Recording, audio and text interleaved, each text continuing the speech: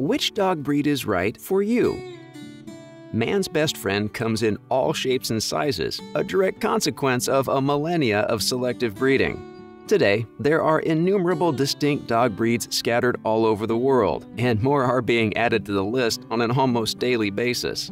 So how is a prospective owner to choose? Why, with the help of the following video, of course. Sit back and grab a treat as we run down some of the critical factors behind the best dog breed for you. Let's roll. Manners maketh man's best friend. Temperament should be one of the first considerations for any prospective dog parent. While every dog has a unique personality and behavioral quirks, the breed stock it generates from is still a strong indicator of how he or she will act. Because of selective breeding, some dog breeds are predisposed to certain temperaments. English Mastiffs, for instance, are gentle giants around their loved ones, but they are ready and willing to fight threats to the death. Jack Russell Terriers, by comparison, are more feisty, playful, and vocal. Temperament influences a dog's trainability, sociability, and overall compatibility with your lifestyle. Therefore, you must take time to learn how certain breeds behave. First-time dog owners with small children, for example, might opt for a furry bundle of love, like a German Spitz or a Golden Retriever. These breeds are essentially full-time playmates for you and the kids. In contrast, an evil supervillain with designs on world domination might want fierce and loyal guard dogs.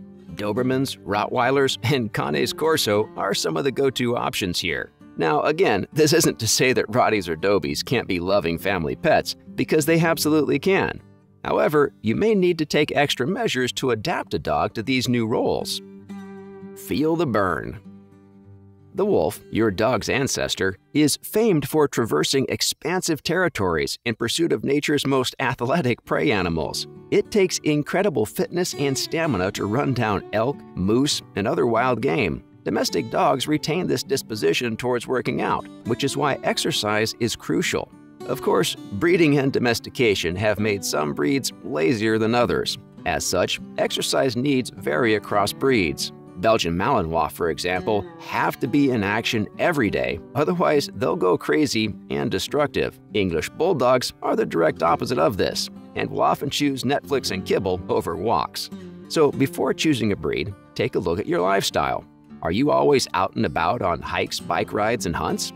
Or is the 2-block hop to the grocery store your idea of intense cardio? Active dogs are better suited to active people. Keeping high-stamina pooches like Alsatians and Huskies indoors all day, every day, will leave them prone to boredom, destructive tendencies, and obesity. Likewise, overworking lazy breeds could hurt their bodies and mental health. Slowing down your jog to allow your fat bulldog to catch up may also get annoying. Noise hours. Barking is a big part of a dog's behavior that serves many purposes. It alerts owners to visitors or intruders, and also serves as a warning to said intruders. It is also a form of communication with other dogs. However, barking can also be annoying, especially when you're trying to get some shut-eye. Therefore, you need to know your desired dog breed's barking tendencies before committing. Aggressive guard dog breeds like Mastiffs and Pit Bulls tend to minimize the yapping until faced with a stranger. Collies and other herding dogs normally use barks to intimidate livestock when working. Other breeds, like Jack Russells and Beagles, will pretty much bark for any reason. The mailman, visitors, females in heat, and squirrels are just a few triggers. These breeds are also likely to kick off late-night racket orchestras with neighborhood pooches. If barking is a concern for you, take heed. You've been warned. Pampered pooch.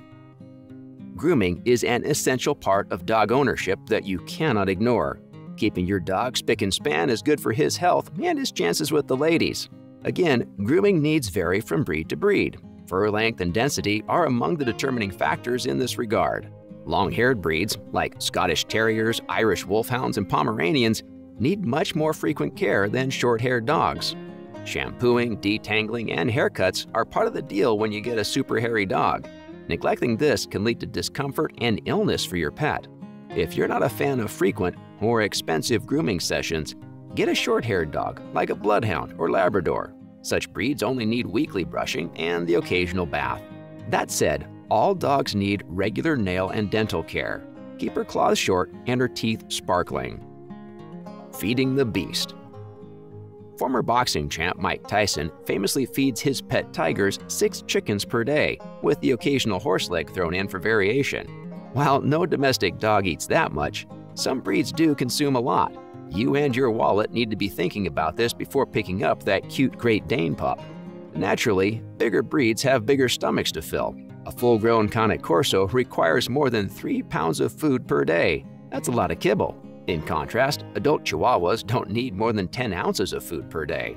We highly recommend that you take this seriously, because failing to meet a dog's dietary needs is tantamount to abuse. Improper diet and quantities will lead to health problems, which will cost you more. Paging Dr. Doggy. Selective breeding has done a tremendous job of refining many canine strengths. Tracking, hunting, loyalty, and friendliness are but a few benefits we've reaped. However, the system is not 100% perfect, and breeding has left some breeds more prone to health problems. Cocker Spaniels, for example, are notorious for ear infections, epilepsy, cancer, and liver disease.